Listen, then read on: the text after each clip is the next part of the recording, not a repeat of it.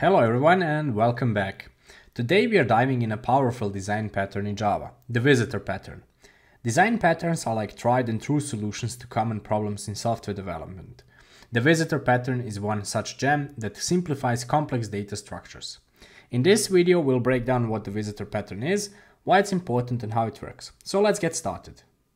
The visitor pattern is a behavioral design pattern. It's like having a museum tour guide for your objects.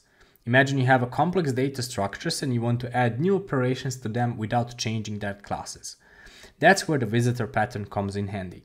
It helps you separate algorithms from the object structure, making your code more extensible and maintainable. To illustrate the visitor pattern, let's set up a simplified scenario. Imagine we have a document with various elements like paragraphs, headings, and lists. Our document structure has different element types. These represent the complexity we want to manage. Our goal is to perform different operations on these elements without modifying their classes. To make this happen, we'll start with the visitor interface. So let's open it up. The visitor interface will define visit methods for each element type. Now let's introduce these concrete elements: paragraphs, headings, and lists. We have them here. So we have our heading, we have our list, and we have our paragraph. These elements implement the accept method to allow visitors to operate on them without changes to their classes. On the other hand, we have concrete visitor classes like text executor and element counter. These classes implement the visit methods to perform specific operations on elements. Let's dive into demonstration by using the text executor visitor. We'll extract the text from the elements in the document structure. Notably, we are doing this without touching the element classes.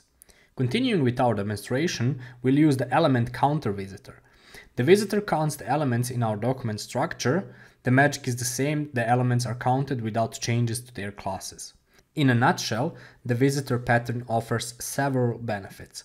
It cleanly separates concerns, making your code more organized and readable. You can add new functionalities without modifying existing classes. These advantages are crucial in real-world software development scenarios. To wrap things up, we have covered the essentials of the visitor pattern in Java. I encourage you to experiment with this pattern in your own projects and witness its power. Design patterns like the visitor pattern helps us write clean and maintainable code, which is always a win in a software development.